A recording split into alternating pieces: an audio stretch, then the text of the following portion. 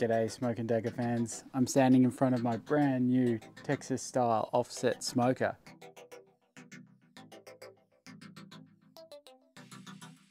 Done by a local company in Australia, Western Australia to be precise, Chilli Smokers, famous for their drum smoker, but then they also branch out into these beautiful offset styles. With a reverse flow offset like this, we're going to look at a variance from left to right of about 20 degrees Celsius. So it's really pivotal to have two temp probes to make sure you've got a good idea of what that variation is and adjust accordingly. Another really nice feature is this built-in tube steel grate. This is going to help me just, put down the tongs, maybe a beer or two, just give me a bit of extra space when I'm getting into the pit and making my adjustments.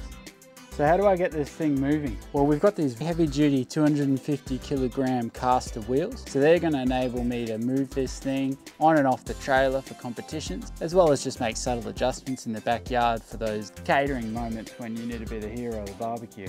So a highlight for me is this stainless steel cooking grate. Easy access for getting the meats on and off, fine-tuned adjustments for the layout, positioning for larger cuts of protein. So I'm quite proud of this firebox. As you can see, we've gone for a square box as opposed to your more, typical round design. And there's a couple of advantages to this, which I'll take you through now. First things first, how do we get the air in through the firebox?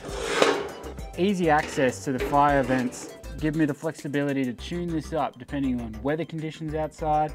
Also, how hot do I want the cooking chamber? I've got all the flexibility I need with this really clever vent system. Need more air? No problem. Inside this firebox, we've got a couple of goodies in here.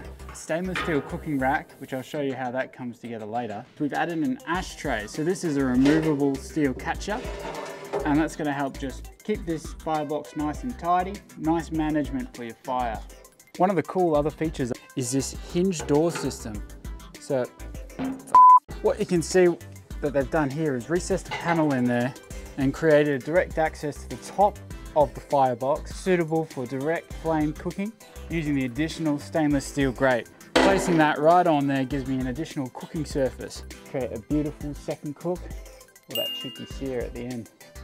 So what makes this offset special is this is a reverse flow offset barbecue. Reverse flow means your firebox producing the majority of your heat coming in, getting sucked into the main cooking chamber.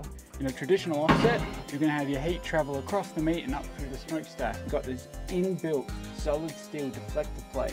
That's going to channel the heat up, on top, and then back through the cooking chamber so that your heat is then exiting up through the smokestack.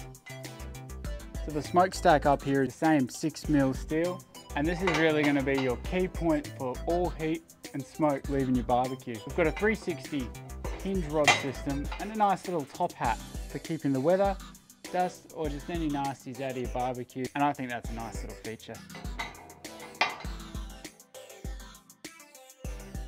So it's been a long journey for me to get to this stage of owning an offset barbecue, but I'm glad I'm here. The retail price for one of these is about 5,200 Australian dollars, and that's about $500 more than my first car. But I think I'm gonna get a lot of mileage out of this beast, and hopefully it outlives me.